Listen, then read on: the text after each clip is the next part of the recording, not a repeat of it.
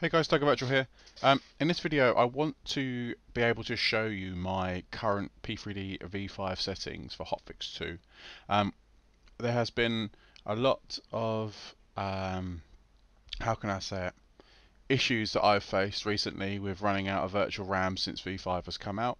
So I wanted to share with you guys a list of all my settings, how I've got it set based on the current specs of my PC. Now, I'm running i9 9900K, 32 gigs of RAM, and a 2070 Super GTX Nvidia card. As you can see, I'm down on the ground at Heathrow, and I'm currently getting 4.7. I'm using 4.7 at 6.6 of virtual RAM. GTX Super with an i9 9900K, 32 gigs of RAM. I will put everything of my PC spec in my description, so you can sort of see how close you are to my sort of specs. But these are based on my system setup. So obviously, please bear in mind that if you're going to use these settings in your own sim, that bear in mind that you might not get the same level of performance as I do. So yeah, so just go through from the top. I've got FXAA on. Anti-aliasing at 8 times MSAA. I've got texture filtering at 8 times.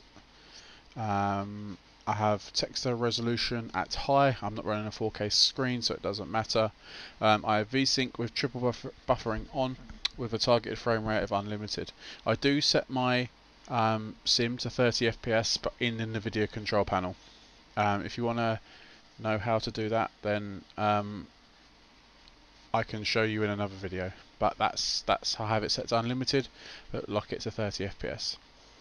In world, you might see, this is where you'll see some differences.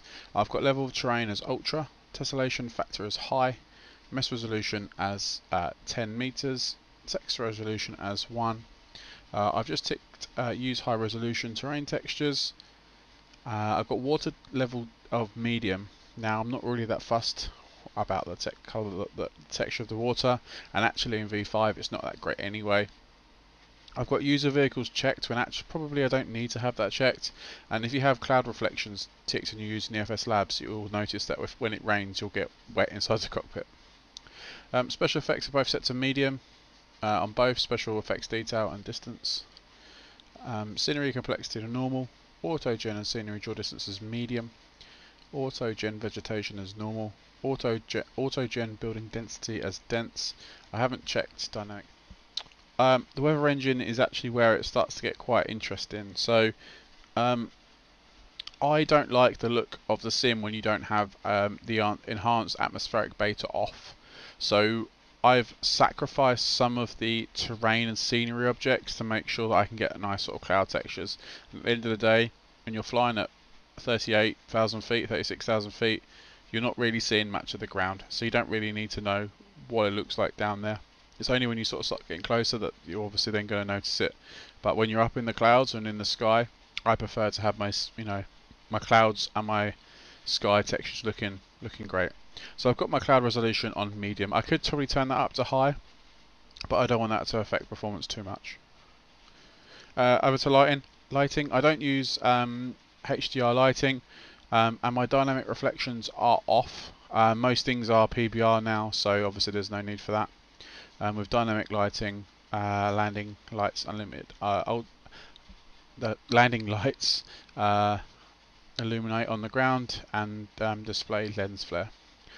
Shadow set to medium and draw distance set to medium. Again, probably could adjust that, because I'm not sure that really affects frames too much, but these are just my settings as it stands today on the 31st July 2020. And then I've got the casts as internal vehicles, external vehicles, scenery objects, buildings and clouds, and received internal vehicles, external vehicles, sim objects, vegetation and buildings. So guys, these are my settings for P3D V5 Hotfix 2. What I'll do is after the end of this little video, I will post some, I will add on, some footage of me flying in the sim that I've just done recently. and I'll also add some. I'll try and add some sort of static images, so you can sort of see what it looks like other than this video. If you like the video and you want to hit the thumbs up button, that'd be great, and don't forget to subscribe. I'll be hopefully doing some more videos, don't really know when and how and what sort of content, but if you guys like these videos, then obviously I will share and do some more. Thanks very much for tuning in, guys. I'll speak to you later on.